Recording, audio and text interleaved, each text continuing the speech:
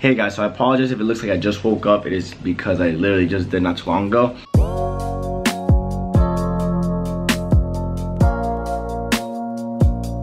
So when I woke up, I checked my Amazon seller account and it took me to this screen. It took me to Amazon two-step verification, which it was this one actually. And all you have to do, it says enable two-step verification because that's the only option it gives you. Yeah, you can't even go back, but it says you must add two-step verification to protect your account before you can access it. So I'm assuming that means that I actually did get in. And also when you tap that button, I did get a bunch of emails. They say, welcome to selling on Amazon, welcome to fulfillment by Amazon, Amazon.com seller account protection, and then the same thing is repetitive. But pretty much they're telling me that I got accepted. All I have to do is use this app to access my account. And I put my phone number in, but they haven't sent me a text. So what I want to do is just go through the authenticator app. So it says generate codes even if you don't have cell service, which can be common at times when you're inside stores. Like you might not have the best service. So I'm just gonna go ahead and do that. So it says go to the app store. You have to download, search for authenticator app. So go to the app store. Authenticator, look at the top of the list here. I'm gonna go ahead and just go with Google because, you know, I love Google. So okay, once that downloads, it's gonna be right there. So this is what we're gonna do. We're gonna copy and paste this right here. Go back here, begin setup. We'll go manual entry. We'll type in the key first and I'll type in my user account. I guess it's gonna be your email. Here you get a code after you hit submit and put your email in. And it has a timer in the bottom right corner that you have to submit it in that certain amount of time or else it expires.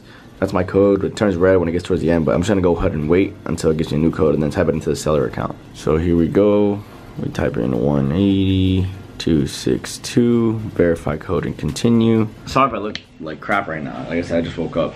But what I did yesterday is I got a bunch of items that I collected while I was moving into this new apartment. Like, well, I moved out of my old apartment to this one with my girlfriend. And I found a bunch of my stuff that I didn't need and I started putting it on OfferUp and eBay. Poshmark I saw was more for clothing, so I didn't go there yet. I pretty much put all that stuff on eBay. I think I sold already 2 things on eBay, which one was a watch, another one was a PS3. I guess electronics do really good, so that's a high recommendation, you guys. Resell. And that watch, I had it at 150. Somebody offered me 65 bucks, which I was like, you know what, man, screw it. I had this watch for so long. The frick, it needs batteries, so I was like, you know what, I'll just sell for 65. I think I'll go ahead and pay a little more for the batteries. Then I put some bracelets on OfferUp. Some lady offered 20 and she paid the 30 bucks, but then it does like shipping because she's from California. And for some reason that transaction's not going through, and then some guy wanted to buy my barber DVDs for 30 bucks, and then he ended up not buying from me because he saw it on eBay for 25 bucks. I was like, yo, I'll just sell him for 25 bucks to you. He didn't reply. But whatever, that's part of the game, you know. If I don't sell it now, it'll eventually sell because obviously there's some kind of demand for it. I got an offer that quick. So what I'm trying to say here is that while you're waiting for your Amazon seller account to be accepted, I would go ahead and do the same exact thing. Grab a bunch of your stuff, start selling it on Amazon. You can even, I mean, not Amazon, I'm sorry, on eBay, since you can't sell on that platform. If you're new on eBay, you only get a limit of 5 sales per month, or like 5 listings per month.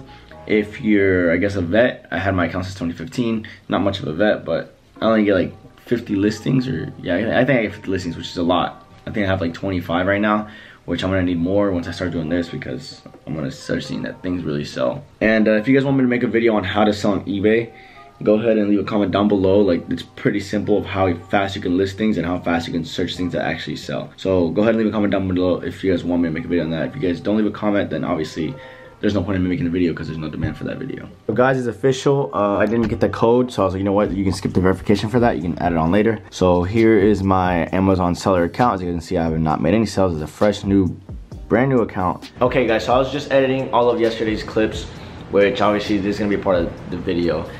And everything I did after the last clip that you just saw was pretty much a failure because what I did is I went out and actually took action and started scanning items. Went to Marshall's, went to Dollar Tree, went to Goodwill as well. I went to 2 of them.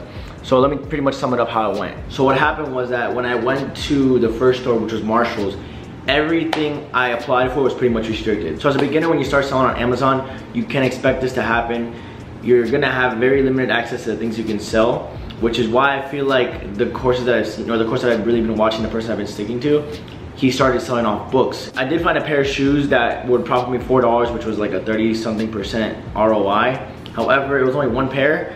I mean, I should have got it, but at the same time, I was like, you know what, I'm just gonna leave it there. Later on when I got home, I looked it up and it just barely sells. It was only like a seasonal product, I think, because it was just not a good product. It had profit, but it wasn't a good product apparently. So then when I scanned everything else required approval, even like the dumbest little brands like Clark's, Levi's, like every single name brand required approval. So you know what, I'm just gonna leave it there. Like, I'm not even gonna worry about this right now. I'm gonna worry about books, because every single book out there, I'm pretty sure the majority of them, like 99% of them, you can sell. You're probably gonna be restricted only to selling new books, because you can only sell used books. So at first when I went to Goodwill, I was like, yo, I want new books because it's just gonna be easier to sell these new books. So then I thought to myself, we're gonna go find cheap new books, the dollar store. So I went to the dollar store after I leave Goodwill. I kind of gave up on Goodwill real quick. Went to the dollar store and I went with my girlfriend, waited for her to get there, and then we charged our phones in the car real quick, and then went inside and started scanning. And every time we scanned, we didn't notice it until like we scanned like the third book, fourth book, and the dollar stores have labels over the original labels, and it's the same exact label. So every time you scan it, it's the same exact book that comes up, which was a big fat L, because obviously we can't figure out what the actual book was. I tore one of the labels off to try to see what the book was scanning for, but obviously the majority of the books aren't gonna have profit. From what I heard, the goal is to get rid of the bad books first, or as fast as possible, and then you're gonna find the good books. So after that, I was pretty bummed out, and then I went to Goodwill, and I was like, you know what? I'm just gonna start scanning books here with my girlfriend. So then me and her started going through the shelves. However, the problem with this was that she didn't know exactly what to look for, so it took up my time a little bit. So we were only really able to find one book because we went very last minute, since we went to the dollar store first and then we went to Goodwill again. And we pretty much lost a lot of time. We found one book which is gonna profit me like $2. But point is, it's really not as easy as it seems, which a lot of people make it seem like that online, but it's because they've been doing it for a while. They have the access to sell Nike, Adidas, and all these other big products. I'm telling you, when I went to this Marshalls, there was so much to sell there. So let me get straight to the point of what this video is about. So I told you guys that the main point is that it's not easy, but we're gonna make it easy as possible. And the way we're gonna do it is we're gonna sell books, only books, like I said. So the easiest way to do that is to get the app called Scout IQ. There's many other apps like Profit Bandit or Scoutly, which used to be known as FBA Scan. They're free. I think two of them are, or one of them, I don't know, one of them charges you, doesn't matter. Point is, let's go with Scout IQ though, because that database is better, because I know they charge you, I think like $44 a month, but initially you have a 14-day free trial. It's a little scope right there, not scope, I don't know what you want to call it, it's a target, I guess. And then that's what it looks like on the app. It's very simple, very basic. You have triggers that you can set up on your account when you set it up. I have mine set up, I have mine at 40 cents shipping per pound, so it gives me like a good profit amount when I enter the cost. You can even put a cost on there, but I think I put mine like $1 because I'm really trying to buy my books really cheap. So the good thing about this app, let me show you. Actually, I'm gonna get a book, the book that I bought yesterday, the only book that I found actually. The good thing about it is that it has a live and a database. So I recommend you guys to try the database out because it's gonna be faster when you scan. And obviously, like I said, the goal is to get out of the bad books first and then find the good books later. So we're gonna go ahead and hit the Scout button right here and then hit the scan button. And we go to scan it. That wasn't the database, but that's pretty fast. Look, so the E-score is 129. Well, what am I saying? The E-score is 126, which means that in the 180 days, this book sold 126 times. And you can see it's called What Janie Found. What Janie Found. Same exact thing. If we go ahead and sell it, it's not a new book. We're gonna go ahead and sell it used at $9.50. We're still profiting $2.62 even after we bought it at $199. So $199 times my sales tax. $199 times the sales tax here in Tallahassee is 2.14. So we go ahead and type in, here's where it's not that friendly, 2.14. I don't know how to get out of the screen. All right, perfect. I found the trick, you just double tap, so that needs no fixing. So it still shows you that I profit 148, which if I spent, it doesn't say the ROI, but if I spent 1.48 divided by 214, I'm still getting a 69.16% ROI, which is very solid. Like 50% is good, so anything above that is great. I even had a template out here. It says 126. 126 is gonna sell in one day, basically. Estimated time until next sale. They have this on Scout IQ's own page. They have like their own blogs, and you guys can see it's pretty good. That's really good. Usually the rank, we don't look at the rank no more. The reason we look at the E-score is because the E-score tells you how many times it sells out of 180 days. The rank can change very easily. I'm not gonna get into that because it's gonna get too complex and I don't even know how to explain it 100% good. But I promise you, just look at the E-rank.